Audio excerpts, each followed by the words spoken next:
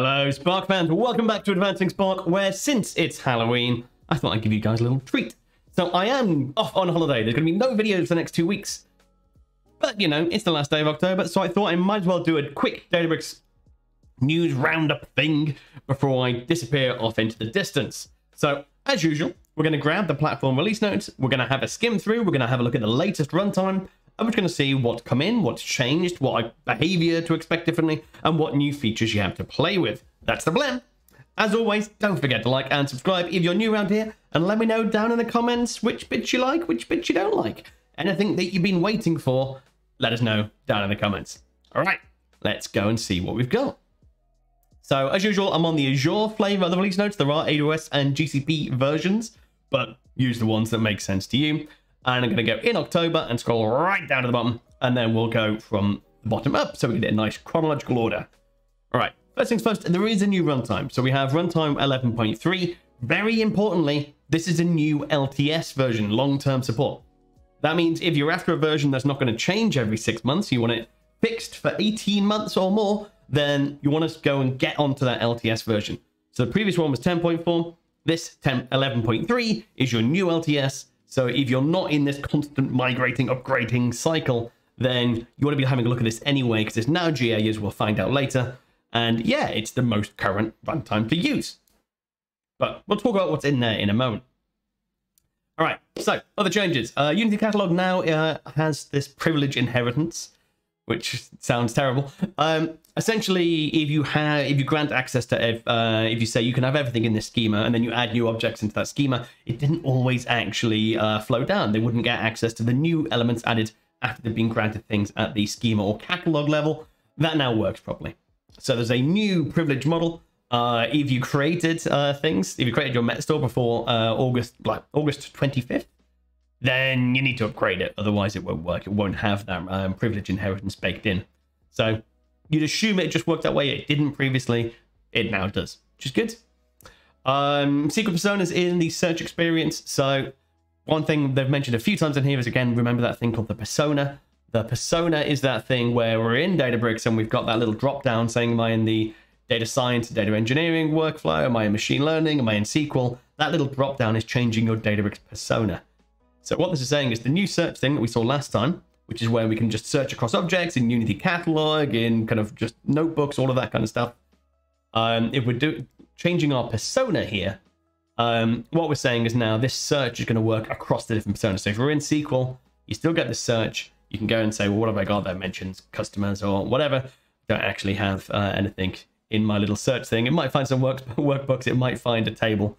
Essentially, you've now got that search experience across all those personas, and that's all that's saying. SQL persona now has the same search that everything else does, which is all good. We also saw last time that SQL objects, so our queries, our dashboards, all those things, are now in the workspace. So you actually see them as files and folders and objects, meaning they get picked up by that search as well. So just a generally better integrated experience. Okay, admin protection. You can stop no isolation shared clusters getting their own IDs, which makes sense. So we don't want to go off and do things like that. We don't want to enable people to circumvent any of our admin protection. So that's gotten slightly better. There's a couple of different Partner Connect things. So Partner Connect is the third-party ecosystem that Databricks use. So they can say, well, actually, I want to use this other third-party vendor and just automatically install it or plug into it or connect to it. So Hevo Data is, I believe, an ETL tool. So it's a cloud-based ETL, so you can do some orchestration, you can move data around, that kind of thing. That's now available in Partner Connect. The upload data UI. So this has historically been terrible, and it's a little bit better now. In that you can say, I would like to upload some data. Maybe I've got a CSV with a load of data in. I don't want to have to do an engineering and plug it in and register and write a load of code. I just want to go add data into Databricks, hit a button, and just have it automatically registered. That's what that does. And now you can do it again in all personas. So if you're in the SQL mode, machine learning mode, or your normal kind of data engineering, data science mode, you can hit that upload data button. And more importantly, with Unity Catalog, that'll create it properly in a data lake and do it as a managed table. Whereas if you use that and you're not using Unity Catalog, it's going to do it. It's going to upload it as a into DBFS, which is bad. We don't like. Don't do that. Yeah. Other bits. So yeah, I mean, generally that add data portal has gotten better. So there's now different ways we can actually go about adding data in and kind of working with that stuff. It's gotten kind of a little bit better for doing it. Again, I think that's coming through this upload data area. So there's a whole now way of kind of going and managing that. Again, I'm in DBFS mode there because that's not my Unity catalog enabled workspace. Okay, I've got a new thing. So you might have seen this appear in some places. Now I've got this idea of personal compute. So if you've got a bank of people and you don't want them kind of spinning up a whole massive full cluster to work on, it's just like, no, just you can have a single node cluster. If you're just going to quickly check something, just spin up a single node cluster and that's all you need. And that's kind of what we got. So this idea of this personal compute policy, where someone wants to hop on and check something, there's now a special policy that just allows people to essentially build out a single use, a single node Databricks cluster. So this new type of cluster, they still act as interactive clusters or all-purpose clusters. They're still charged as all-purpose clusters, but they're deliberately single node clusters. You single access user mode, so whoever creates it, you're authenticating as them, and it's automatically picking how that's working. So a little bit just trying to make it easier for people just to spin up a cluster and get working. But again, that's single node, so it's not going to be scaling out. It's not for big data crunching. It's not for lots of work. It's just for quick checking and playing with stuff. Okay, you can now use an Azure AD service principal to log into the Databricks API. So you can kind of go and do things like, kind of, as it's saying, create a Unity catalog metastore. You do identity management and add users and groups and things. So you can now do that using the service principles. It's a little bit more baked into how people do DevOps. Makes a lot of sense. Now this new one, this has been a long time coming. So formatting Python code. And that's historically been something that can easily break. In that, there are various different standards for how you want to lay out your Python code. And weirdly, formatting in Python code is always a touchy subject because things like indentations have implicit meaning inside of Python. If you've got a if statement, anything that is indented following that statement is considered part of that clause. So you can't just throw it into a generic formatter and that'll just tidy your code up because it might be adding things out wrong. Therefore, you need special Python formatters, and it's a whole thing. So that is good. That's now, you've been able to do that with SQL for quite some time inside a Databricks notebook. You can just right click and go, well, format this code. And now we've got the same thing for doing Python. So you can say, I want to go and format this Python cell, and it'll go and kind of format the cell and make it tidy. Now, I know saying, well, whose version of tidy? Whose version of formatted? What's it actually going to use? There's actually a good standard that people tend to use in Python called Pepe. And the good news is they're using Black, which is a very, very common auto code formatter, and that uses a Pepe standard. So we internally in A, we use kind of a combination of Black and Flake8. Flake8 does a lot of other kind of syntactical highlighting and things as well. But yeah, that is the most common of all the approaches for formatting your code. So it's good that they have standardized and went, you know what, we'll just use the most common one known to man. So yeah, great. So if we can just run that, that's going to make life a lot easier because it's not always easy to run code formatters on notebooks. If you get the output of the notebook in the PY file and just running a code formatter, this is a bit, it's not great. So if we can just have the code formatted automatically as you're going through and working with it, that just makes life a lot easier. It's a nice little dev tool, makes it a better IDE for doing Python development. So good. Happy days. Again, that 11.3 LTS is now available. So we'll take a look at that and we'll have a look at the features in a second. We can now do enforcing user isolation. So essentially the policies that we're getting. So when Unity Catalog came in, we had these new different types of cluster saying, well, actually, are we allowed to share user? Is it single access mode? All that kind of stuff. So we can now actually prevent people from opening up certain types of cluster, especially kind of there's certain types of cluster that means you're not going to use Unity Catalog and you can go and query files directly. If you do not want anybody to be able to go and query files directly and you want everything going through tables that have been registered with Unity Catalog, you can now do that. So you do that at a workspace level and say, right, we're going to turn off the ability to have no isolation shared cluster access types, or create legacy types, or remove that kind of thing. So just general security around what kinds of cluster people can create. Okay, got another one. So Databricks Feature Store has had this idea of an online lookup. So if you didn't want it to be using the Delta tables that's created automatically by Feature Store, you wanted something that's a little bit snappier, a little bit faster for doing kind of real-time inference. We had these options for using online stores. Now, online stores, previously we could use an Azure SQL Server. We could use just SQL DB knocking around Azure. We could use MySQL. And there's different things that you could do there. Now, this is great news for me that we can now use Cosmos DB. Because Cosmos DB specifically, it's an Azure document store, is fantastic for doing like lots and lots of concurrent inserts or writes of singleton records. So this kind of thing is saying just look up the value from a record. Document stores are fantastic for. So it makes a lot of sense. And actually, we switch with the compatibility of this. So kind of in the online store section of Feature Store, you've got a few things in there, and we see that this new ability to have it inside Azure Cosmos DB allows us to do normal storing of data there, allows us to do a real-time lookup, which we could only do in Azure MySQL previously, but we can now do a lookup in this serverless real-time inference. So I did a quick demo of Databricks serverless SQL, I think it was last week, talking about, you see that Spark just quickly, really instantly comes up in 7-8 seconds. It's there as a functioning SQL server, Spark server, sorry. This is doing the same, but for machine learning inference. So spinning up that single node cluster and kind of being able to serve out and respond to a web service, saying this is going to work on that same serverless pattern. And if we want to be able to do an online lookup from there, that needs to go to Cosmos DB. So be aware if you're going down that alley, you need to be looking at Cosmos DB for doing any kind of real-time feature store lookups. And we'll be talking about all those kind of stuff when I'm back from my holiday. So you'll have to hold on. Other bits, it made me laugh, but it is so requested. We now have Partner Connect now has the ability to hook into Irwin Data Modeler. Now, Irwin is a fairly well-known database entity relationship modeler. So you can actually say, well, here's all my different tables, and that's got a primary key over to there, that's got foreign keys over there, and it allows you to map out the state of your data warehouse. So that is now something you can do, and you can click into a Databricks workspace and reverse engineer the model. Just like so old, it makes me sad. But it is so used in so many industries. So we can do this kind of thing and can connect to a workspace, reverse engineer, and pull out, here's all the different tables that have been registered in the SQL layer of Databricks. So we're talking about, Unity catalog. Here's what's in our Unity catalog, and you start building those relationships and actually doing some kind of data documentation, some kind of entity mapping of what you've got in your lakehouse. So Irwin's very popular tool for doing that, especially in financial services and public sector and that kind of thing. So there can be a lot of people who are very happy that we can now plug in Irwin directly to it and work, which is great.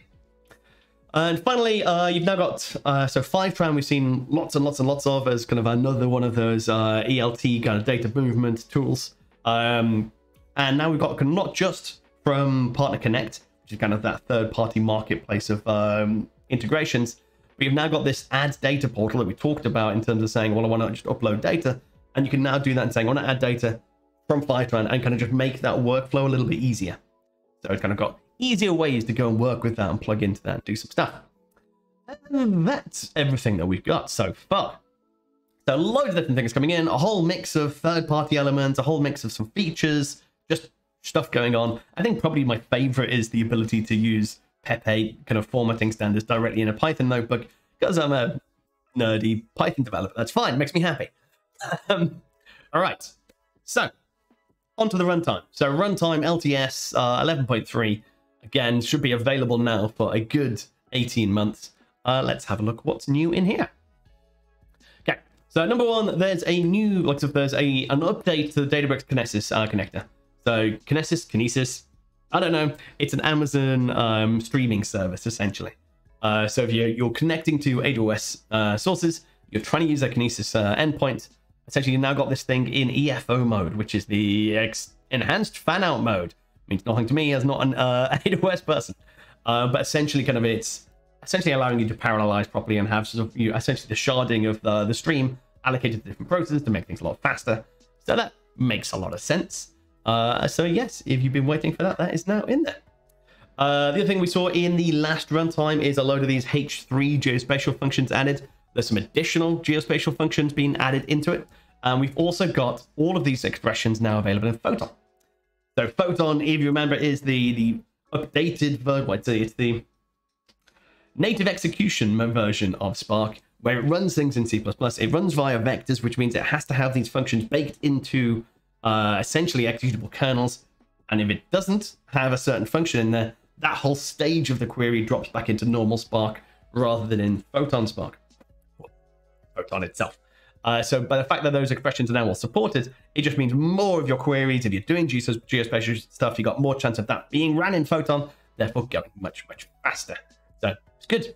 Generally just maturity, it's making sure they're fully plugged in, making sure they're part and parcel of the performant operating model. So that's all good. Okay, another one. So increasing the initial partitions to scan for selective queries. Whoa. So if you were previously doing something like as it says, like a tail, a limit, a kind of a select limit, you're just saying, run this data frame query, bring me back some data, but only show me the first 10 records.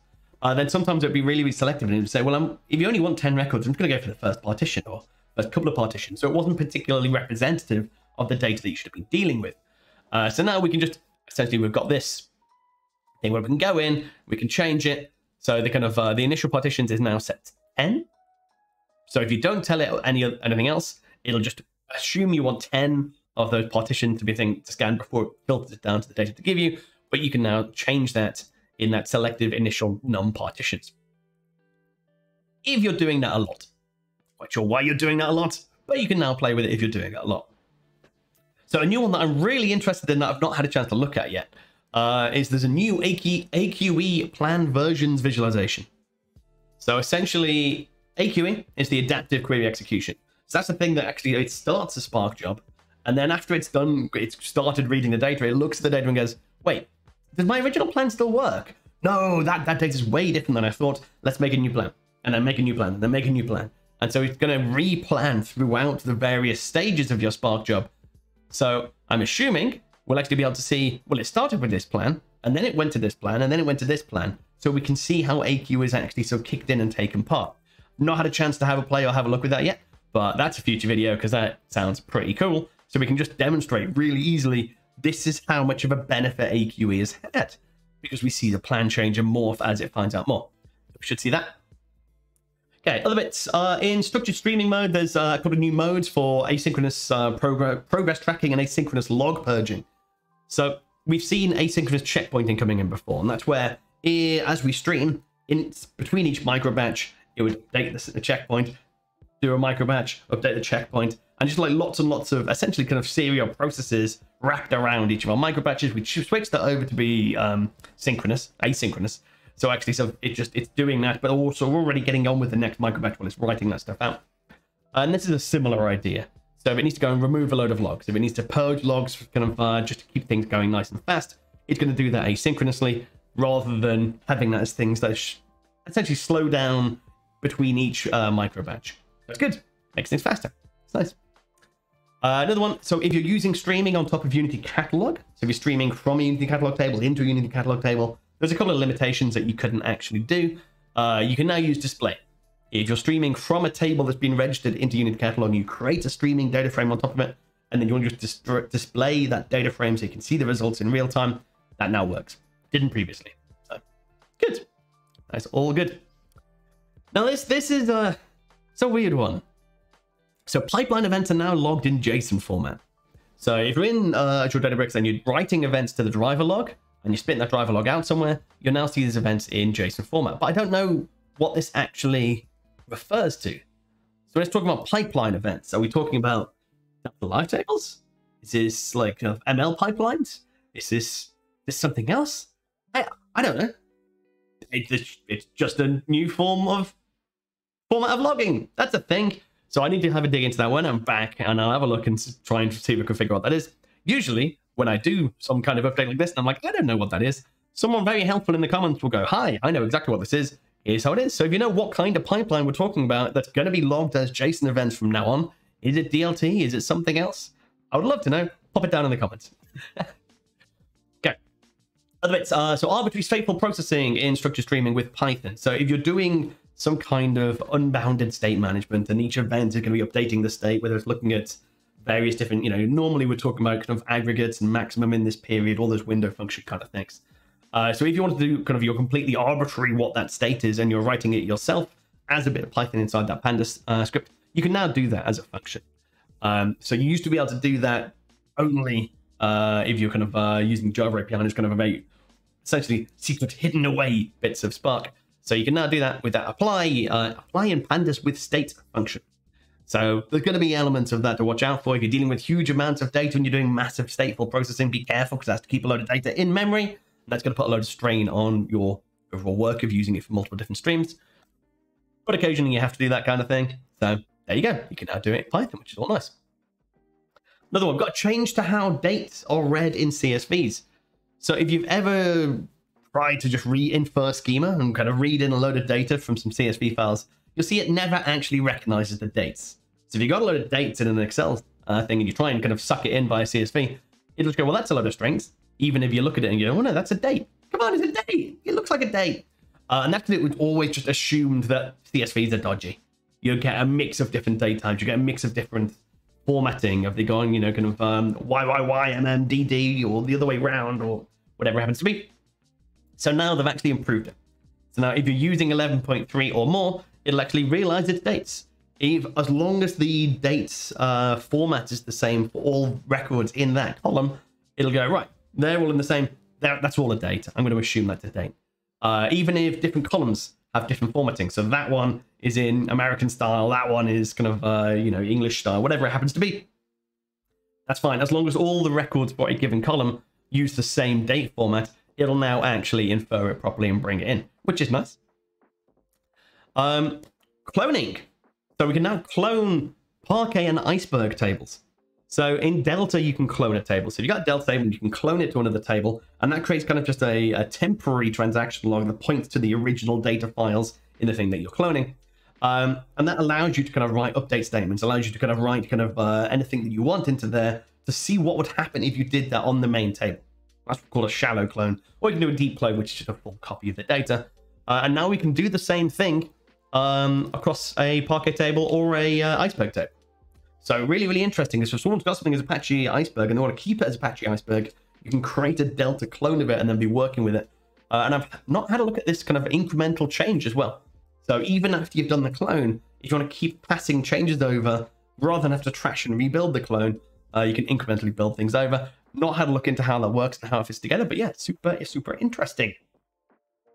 Okay, then finally, there are some behavior changes, and they're kind of more minor things about bugs that used to happen that no longer happens. Have a look through that. And as always, there's a giant pile of library changes and bugs that were fixes and all the kind of Jira tickets that went into that Spark release. So, lots of things went into the month of October. Loads of things in there. Again, got a load of UI changes, got the lovely bit of Python formatting, got a new runtime to have a play with, changes to how streaming works, changes to how age-old things like CSV date inference works. Yeah, lots of stuff going on. As always, I do recommend you have a look through the release notes yourselves. You have a look through the libraries and make sure if you're using any particular set of libraries in any of the things you're doing, take a look at that before you switch your runtime over, make sure it's still compatible. And yeah, I'll catch you next time. Cheers.